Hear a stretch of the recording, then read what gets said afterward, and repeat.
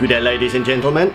I mean, gentlemen only, sorry. I hope you've been well during my absence the past 8 months. I've been very hard at work, pouring my time and energy into researching, designing, and launching my second flagship system.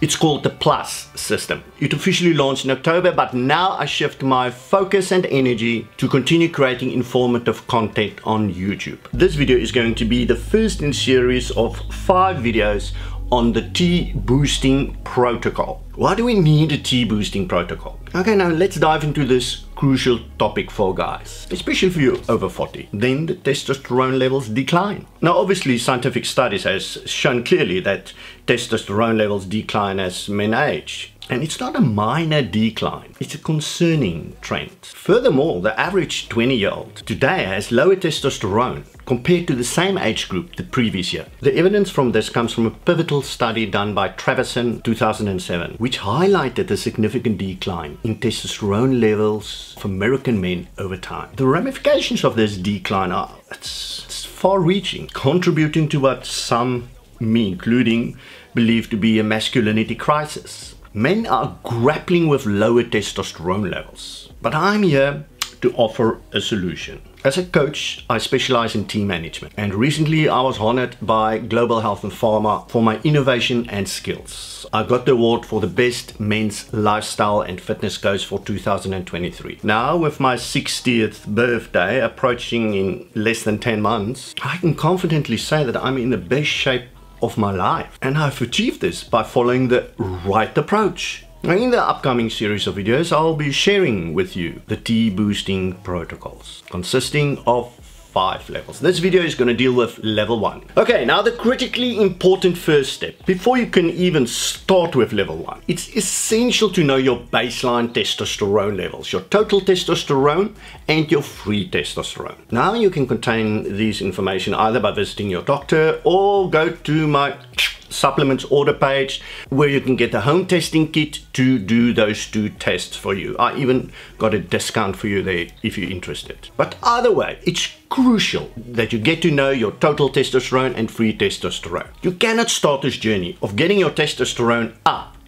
if you don't know where you stand. Now ideally, both of these metrics should fall within the upper 20% of what is considered normal. If they don't, and for most of us they won't, then it's essential to give serious thought to systematically incorporating each stage of the T boosting protocol. Remember, each level plays a vital role, so you can't skip any of them. If you skip them, well, then you can just as well go straight to steroids, because then you don't try and follow a scientific approach. Now, if you struggle to understand your lab results and the way forward, what you must do, I invite you to book a single consultation with me. I'll put the link for you up on the screen, and in that single consultation, I will help you analyze your lab reports and help you address the way forward. Okay, now let's look at a quick summary of the first level's 3 steps.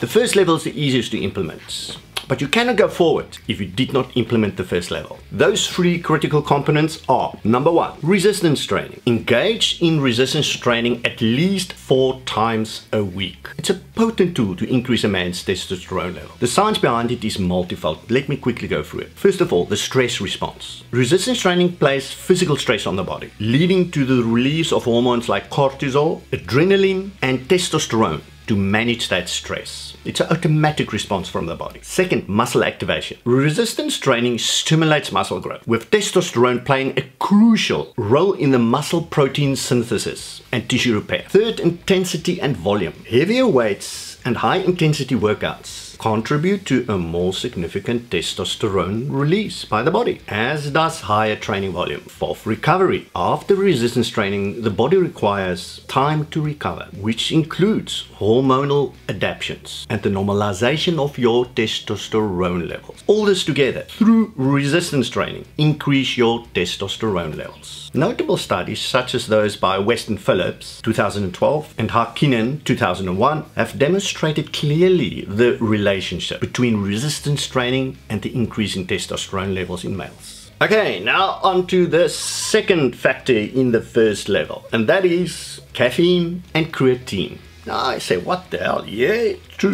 Caffeine and creatine plays a vital role. Science has shown that both caffeine and creatine positively impact natural testosterone production. For caffeine, a 2022 study conducted on humans found that up to a 23% increase in testosterone during intense training. While creatine may not directly increase testosterone, its benefits for athletic performance can indirectly enhance your training and thus stimulating testosterone release. The last crucial factor of the first level, and the most important one, focused diet. A diet tailored to your goals, age and sex, is crucial for optimal testosterone levels. Key aspects of such a diet that supports optimal testosterone levels include correct protein intake, caloric balance, and essential fats. Various scientific studies have explored the connection between dietary choices and testosterone levels. Without the right diet, your testosterone levels will fall.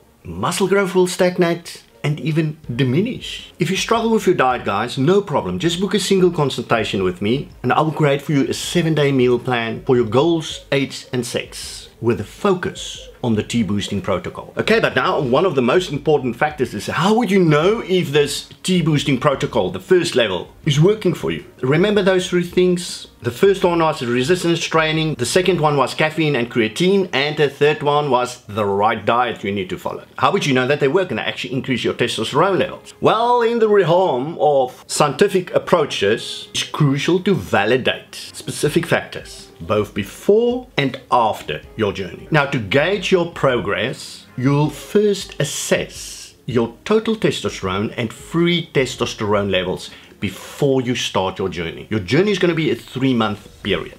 And then after your 3-month period, you again going to do the same blood work tests for your total testosterone and your free testosterone.